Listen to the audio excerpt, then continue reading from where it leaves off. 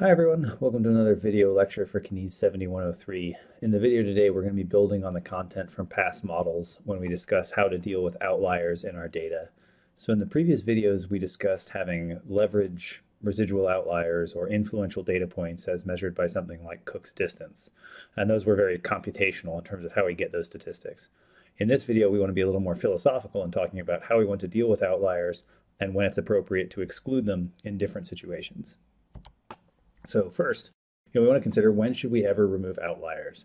And ideally, there would be a hard line and some sort of cutoff where we can say exactly if outliers cross this threshold, right, they should always be removed. And if they don't cross that threshold, they should never be removed. But it's a lot more complicated than that. And often when we're dealing with outliers, we face tough questions about whether to include those data points or not. So these decisions are highly contextual, but in general, it's not appropriate to drop a data point simply because it is a statistical outlier. There has to be some other rationale that goes into the removal of that data point if we're going to exclude it from our analysis once it's been collected. So the reason why we do this, right, is because rare events or exceptional individuals are going to happen all the time. And if they truly belong in our sample, even though they might create some amount of skew or distortion in the data, they are representative of who we're trying to, model in our statistical model. So we always have this push-pull between if it is an actual data point, right, it should be included because it's variability we want to try to explain. But if it's violating some assumptions or if it's driving our statistical model, then that's going to be a problem. But ideally, we always want to have some other reason for why a data point should be excluded. So like I said, our sort of broad strokes rule is that it's not appropriate to drop a data point simply because it's an outlier. But, like I said, this is also highly contextual. So in the next couple slides, I'm going to take you through three different sort of scenarios in which we have varying degrees of appropriateness for removal of these outliers. So in the first situation, if it's an obvious that an outlier is due to some kind of error or comes from a totally different population, then it's safe to remove. But this removal should still be reported in your text, right? Across all these examples, we want transparent reporting. So any dropping of data needs to be reported when you actually write this up for publication. So examples of this would be if we have some sort of biologically impossible value, right? So if we had a human VO2 max of 185, we know that's not physiologically possible. Therefore, we think there was maybe some sort of data entry error or some sort of recording error in our apparatus, and that data point should be excluded. Similarly, like if we notice that one person has much slower reaction times on average than everyone else or something, but we go back and we check kind of our log notes in our lab notebook, and we find that, oh, well, a fire alarm went off during that data collection. Well, then that comes from an unusual event where that person is actually different from everyone else who was in your experiment. And so then that person could potentially be excluded because they are no longer actually subjected to the same experimental manipulation as everyone else. They were tested under fundamentally different conditions. It would be reasonable in that situation to exclude that outlier. Or the final case here would be if someone actually came from a fundamentally different population. So for example, if your sample is intended to be Parkinson's disease patients who are off their medication, but in the course of the study or after the study is concluded, you find out one of your participants was actually still on their medication, then this is a qualitatively different person, right, in terms of the populations that you're drawing from, and it would be appropriate to exclude that person. So in any of those situations, it's going to be completely legitimate to exclude those data points when you run your statistical analysis. But if we make any exclusions, as always, we want to be transparent in reporting them so everyone knows exactly how much data went into which analysis and who was excluded for what reasons. The second situation is if we have an outlier that does not change our result, right, in terms of really its magnitude or statistical significance, but it does affect our assumptions. In that situation, you're going to want to drop that outlier, but as always, its removal should be reported. So for instance, if you have an outlying data point that creates positive skew in your residuals, this might lead to a violation of our normality or our homoscedasticity assumptions.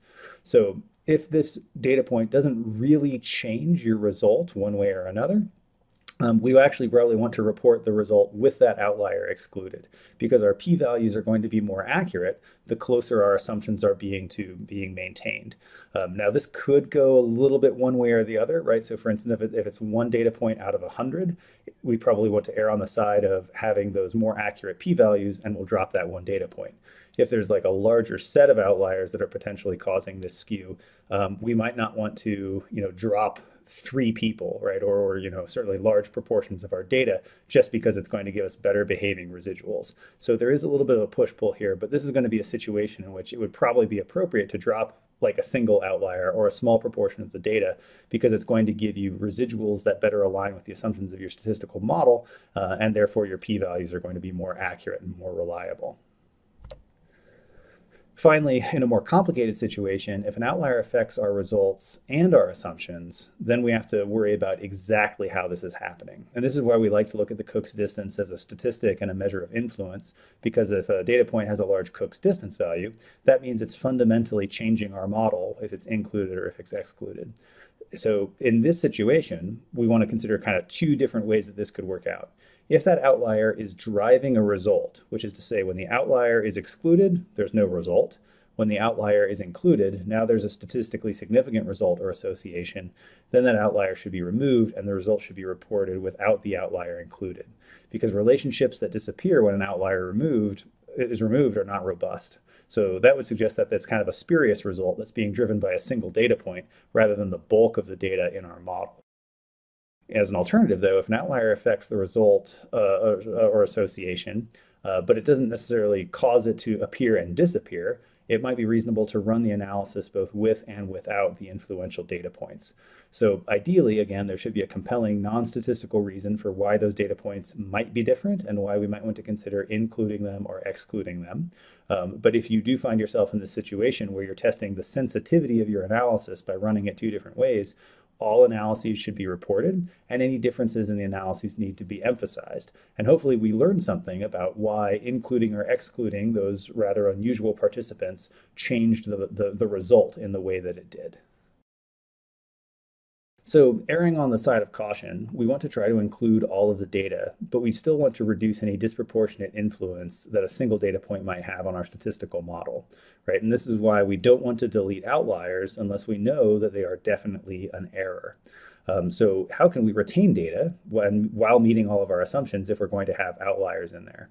So one of the things we have to consider is, do we have the right statistical model? And we'll talk a little bit more about this in the next video, but when we talk about the families of generalized linear models, there are lots of different models that we can adopt, and not all of them assume a normal distribution of residuals, or they might have link functions that allow us to look at other types of dependent variables.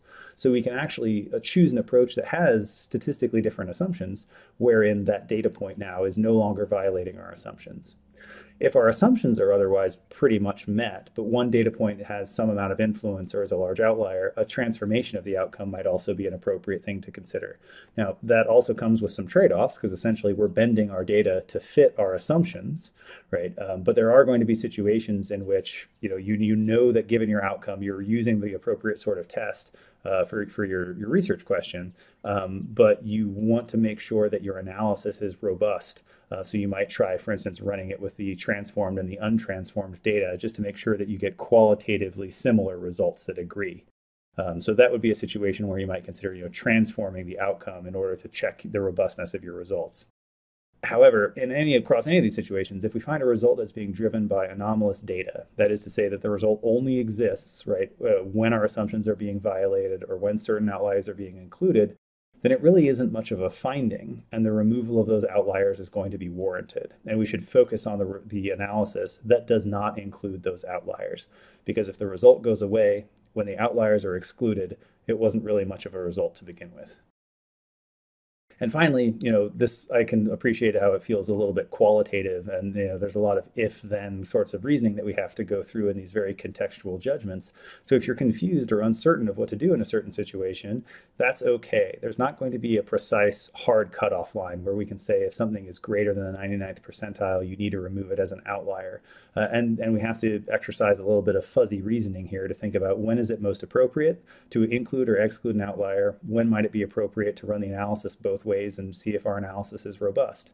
And in research, we're often going to encounter these situations of ambiguity. And in those situations, we should follow in the words of Carl Pearson and put our data on the table. He actually said put your statistics on the table, but we can say put your data on the table, with the idea being that we should be as transparent as possible, both in showing our data so that readers and reviewers can make their own judgments and determinations about our assumptions and what the data look like. And then we should also report all of our analyses as much as possible so that everyone can know, well, how many times did we analyze our data? Did we run it with or without this outlier? What was the actual effect of that outlier on the results? So this will allow, reviewers in the sort of the pre-publication stage to help make maybe some recommendations about what would be best in this situation, or what would be an extra test of the robustness of our results to make sure that our result really isn't being driven by some sort of spurious association.